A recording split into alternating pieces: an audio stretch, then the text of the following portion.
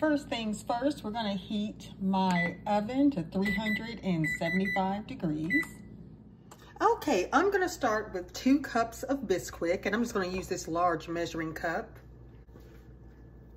and 1 cup of water. And we're just gonna mix this together. Just wanna get it well blended. I'm gonna take my pan. I love my Christmas baking dish here. So we're gonna spray this with some just oil. I'm gonna use olive oil, that's what I have handy. Make sure this is good and coated. And we're just gonna simply pour this batter in the baking dish.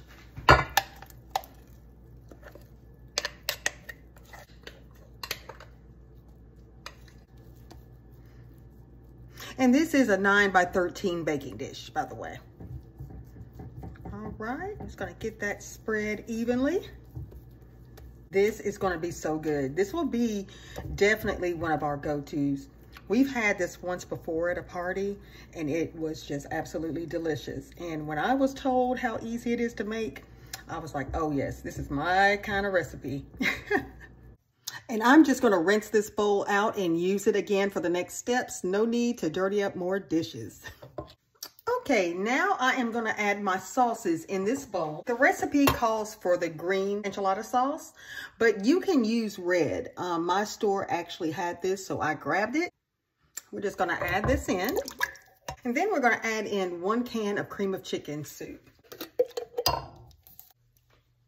We're gonna add 2 cups of diced chicken. I had a chicken breast that I had fixed earlier, so I just chopped this up. So we're gonna use 2 cups. And you can use a rotisserie chicken, just any chicken of choice. 2 tablespoons of taco seasoning. A little bit more there, okay?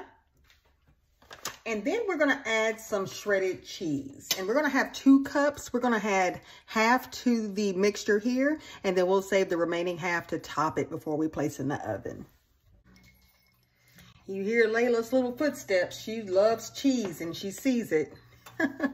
So we're just gonna mix this together.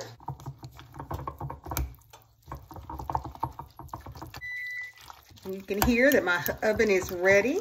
So perfect timing. We're just gonna mix this well. All right, this looks ready. And all we're gonna do now is add this to our baking dish on top of the Bisquick. All right, and we're just gonna simply just dump this on.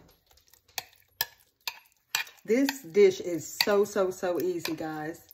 I hope you'll give it a shot. And I like it with the, you know, red enchilada sauce or the green, either one. Either one is just fine with me. It tastes good either way.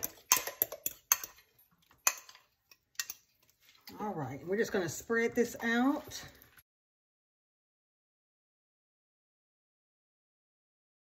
All we're gonna do next is just sprinkle on the remaining cheese. Now guys, I am using cheddar cheese. You can use any cheese of choice. You can combine it, whatever you like. All right, so this is all we're gonna do here. And now I'm just gonna simply place this in the oven uncovered for 30 minutes at 375 degrees. We'll be right back. And here we are, guys. Look at this masterpiece. Doesn't it look amazing? This is 30 minutes later, and this is what we're looking like. It smells so good in here. We cannot wait to dive in. I'm gonna open a can of corn, and that's what we're gonna have as a side, and maybe a salad. I'm not sure yet, but this is it. And I'm gonna let this cool for a little bit, and then we're gonna plate this, and I'll show you what it's looking like. All right, let's cut into this baby. I've let it cool some. It's still a little hot. Let's see if I can pick this up without making a mess. I think I need a smaller spatula. I'll tell you what, let me just get a fork. There we go. This looks amazing.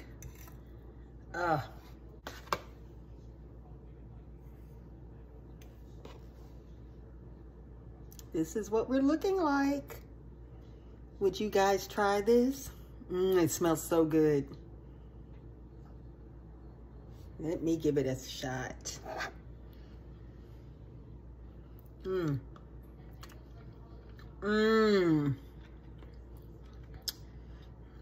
This tastes just like a chicken enchilada. It is good, guys. I hope you try this. I need to get my corn ready. Thank you so much for watching. I hope you enjoyed this video. Until next week, have a great one. Bye-bye. Cheers.